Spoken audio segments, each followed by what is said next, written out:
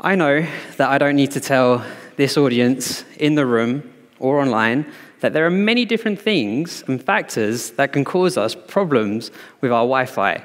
And it could be any one of these things or any combination of these things that we see on screen. So it could be the fact that you've got a bad design, it could be the fact that you've had a bad configuration, or perhaps even some outside interference causing us some problems on our network. But I think I can get all of us to agree on one thing. The most common factor, I think, and I believe all of you will as well, the things that cause us the most issues on our network is actually our client devices. These give us the most headaches.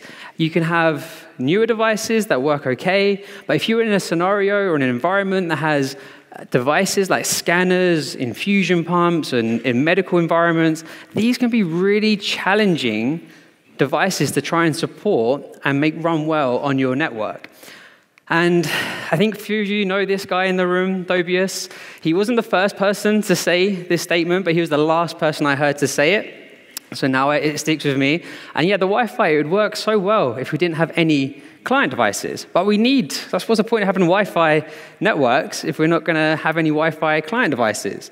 And I've actually seen firsthand Dobius preparing himself to try and protect his HP Aruba networks from some of these client devices. And sometimes he does a good job in doing that, but sometimes he gets a little bit hard trying to fix and understand that problem client device. And don't worry, Dobius, I can see you sweating a bit at the back. I'm not going to play the video of where this was from. It's okay. But if any of you in the room wanted to ask him when we was in Prague last year where this video came from, you can try and ask him. Whether he'll tell you or not, I don't know.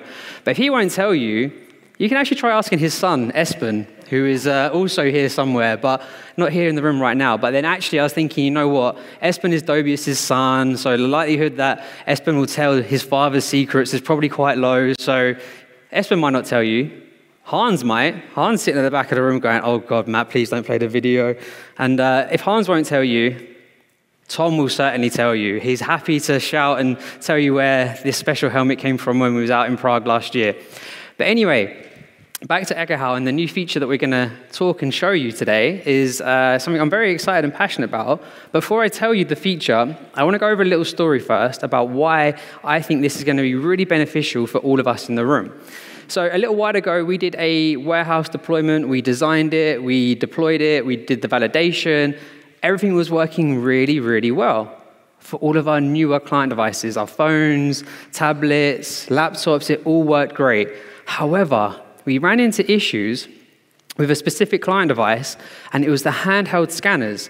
And when the users were walking around the warehouse, the scanners, even though they had a good connection, it seemed, were just randomly dropping off the network. And we're like, why is this happening? And it was a really difficult thing for us to try and identify the issue and then resolve it. So we witnessed firsthand coming back to the warehouse, and there was literally the people in the warehouse, they had the scanners, they were right by APs, and all of a sudden they would get disconnected. And it was quite a obvious disconnection because the scanners would like scream at you. They'd go beep, beep, beep, beep. Oh, it's like been disconnected from the network. It's like, okay, well, what's going on here then? So anyway, long story short, because we like to get to the conclusion first to keep everyone interested. Not very interested.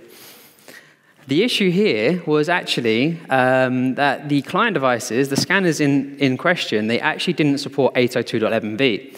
So how did we get to the conclusion that this was what was causing the problem with the network? And when we disabled 11v from the SSID, actually the scanners, they stopped dropping off the network.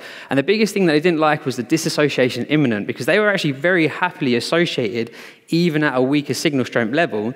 So when the infrastructure was trying to enforce that client roam, the scanners are like, hold on a second, I don't want to do that, I'm quite happy connected here. They hadn't even started that roaming process. Now this was going back a few years ago, and the way that we identified this was doing a wireless packet capture and then analyzing the frames. So how did we do this? Well, we're going to be looking at the protocol, so we need to do some protocol analysis. So we used the Sidekick and the capture feature functionality to set the channels of the radios of the Sidekick to capture on the same channels that our client device and the access point was working on. So let me just talk you through the steps required that we went through to do this level of analysis. So number one, we have to identify what the channels of the access points of the radios that they're using around us, And once we've identified that, we need to verify realistically that the client device is also connected to the AP on that channel, because we want to be capturing on the same channel that the client device is associated with the access point. And when you're in an environment where you've got multiple access points, multiple different radios, there's a chance that the client device can hop between multiple different radios and different channels. And once we identified that, you then start the wireless packet capture. You start going through, watching the frames build up, and hopefully you capture the frames that you're interested in. Once you have that information, then you are ready to then share that to your device that you like to analyze the frames on, and then you can do the protocol analysis. That's quite a few steps that we went through there to do that. And let me just show you how we could have done that using the Analyzer application. So first of all, our network overview, where we can see what's going on around us, all the different access points of radios. Identify here my access points that are using different channels, so 157 on 5, and I think it was like something else on 6 gigahertz. Once we've had 21 on 6 gigahertz, I then go to the packet capture feature inside of Analyzer. I set the scanning channels to be on those 2 channels, and then we begin the packet capture. Once the capture's finished, I just share it like you would share anything else on iOS, and then open that, and the frame capture that I've just captured on my protocol analysis tool, I'm using Wireshark here. We saw Peter use OmniPeak earlier. You can use whichever one, but that packet capture I think was around 30 seconds, and there's already like thousands of rows to go through. And if you're not too familiar with doing this, it might be a little bit of a scary or daunting task. When Peter was showing OmniPeak earlier, I looked around the room and I could say there's like 2 sets of faces I would see. It's like, first set of faces like, wow, this is super cool. I'm loving this. This is really nerdy and geeky. I can get really into this. And then there's the other set of people going, wow, I have no idea what he's talking about. That is so much to try and look at and analyze.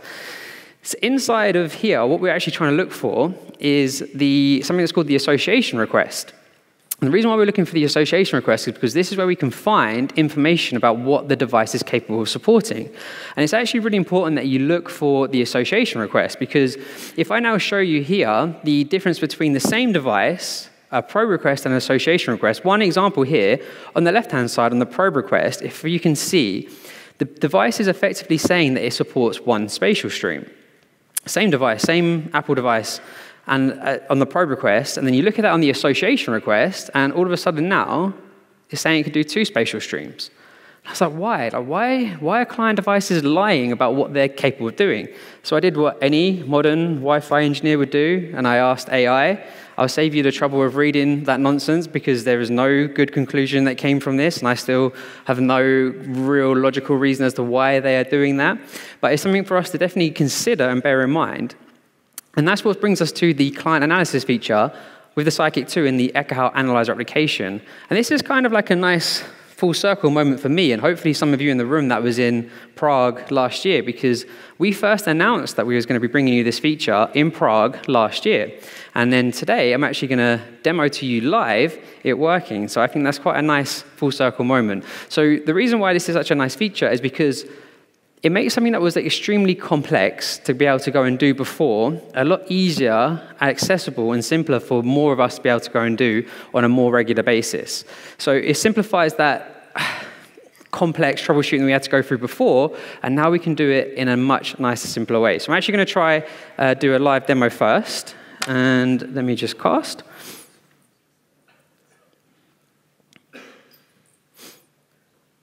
Okay. So I've got my Analyzer application, and I've got the Psychic 2, and you can see down the bottom here we have our client analysis option. If I just click on that, and what I actually want to try and do, I just want to talk a little bit about what is happening in the back end, what we do when you fire up the client analysis. So first of all, this view is okay, but my favorite view is actually in the top right-hand corner. If I click on that table view, it will now show you in a bit of a nicer way the client devices around you that you can see. So what I'm doing is just bringing my device close to my Psychic. As you bring it close to the Psychic, it will detect as you get nearby to it. So now it can see, let me just figure out what my MAC address is. Now it can see my device. I just simply click on the device, and now what the Psychic will actually do is it will dedicate a channel, a radio of the sidekick to the channel that your client device is associated to on the access point, so we can make sure we're capturing all of the frames that are being sent really, really quickly. And now I can see a lot of information. So how close by the device is to the sidekick, the information about the network that it's connected to. So first of all, on the top right-hand side, if we look at that, you can see the channel, the bandwidth, the encryption, management frame protection, the basic rate, primary coverage and secondary coverage, and the SSID. And what's a nice thing about this is you could see here quite quickly is if perhaps maybe you have one of those sticky client issues that we've heard about today. If you notice that actually the signal of the access point that your device was connected to was to an AP further away, and there's a better connection to another access point closer by, that's an indication that maybe your device hasn't roamed. So that could be one of those sticky client problems. And then if we just scroll down slightly, what we can see here, this is where we can start to do some of the client analysis, but it does require us as the user to do a couple of things. So we do try and guide you through that. I'll come back to that text in a moment's time, but we need to capture the association request frame to be able to see what my device is capable of doing. So all I need to do really here is just toggle my Wi-Fi off, and then if I toggle it back on, and I reassociate, and full disclosure, you may have to do this once or twice for it to work, because it is happening very quickly. What we will see, at some point hopefully, is the details of what my device can do. There we go. So now, oh, it did see it, and then it lost it. Okay, one more time, and then I'll just show it in the slide in a second.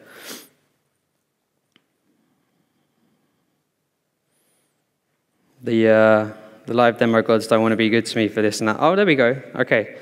So now it's got it. So like because we're looking for that one special frame, sometimes you might have to toggle your Wi-Fi off and on a couple of times, because we know how fast Wi-Fi travels over the air. There is the chance we may not capture it the first time. But now what we can see is the channels that my device supports, which is a very interesting thing to be able to see, because let's say, for example, my device didn't support between channels 149 to 165. However, maybe you've configured your infrastructure in a way that has those channels enabled. Your device, as it would go past those access points, if they were using those channels, just wouldn't see the network. So therefore, it looks as if you've got a coverage hole or potentially no signal for your device to be able to connect to. And then you can see other things here, like the channel width that we support, the management frame protection, 11R, KMV, and the Wi-Fi standards. So I'm going to talk about these in a few moments' time a little bit more, but the fact now that we can just quickly capture this information inside the Analyzer app I think is very helpful, but also we have access to other information here we can see as well. So the MCS index of my device that is currently connected to, number of spatial streams, we can see the current data rate, retry rate, but also we can see a lot of the expert information and the frame breakdown between the control frames, management frames, and the data frames. And as an example, if you're looking at the control frames, and maybe you see that, hold on a second, I've got a lot of RTS, CTS happening between my client device and this access point, that could be a really good indication that maybe you have a hidden node problem in your network as well. So yeah, that's some of the information that we can see here with the client analysis feature, which I think is a very nice welcome addition to the Analyzer app. And let me stop sharing here and just go back to my slides. Okay, cool. So I did put together a couple of slides and stuff in case the demo didn't work. And there's just one thing that I wanted to really call out and highlight to you. That's something that I actually personally wasn't aware of until I really went through this process with the development team.